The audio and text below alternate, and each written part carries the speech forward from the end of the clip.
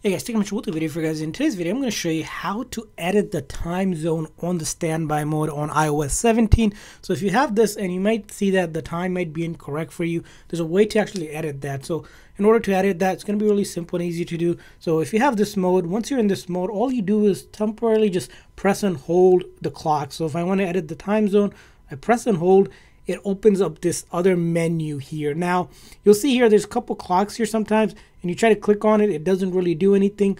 What I noticed is that if you wanted to edit this, right, you want to remove the clock that's already there and then add another clock here. So search for the clock app, right, this one, and then once you add it again, and this time you click on it, you can actually change the city that you're in. So as you can see here right now, this is on Cupertino, and I'm going to change the city. I can just simply search for the city that I want to change to. Maybe I want to change to Dallas here, right?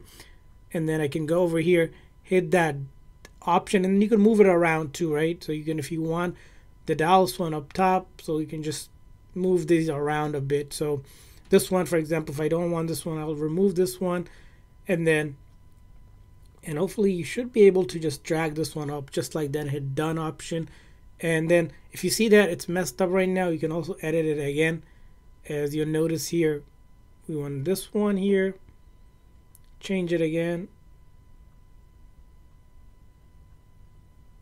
and then the update has been done, so we'll hit that done option, and just like that we're able to change the correct time zone on this standby mode just like that.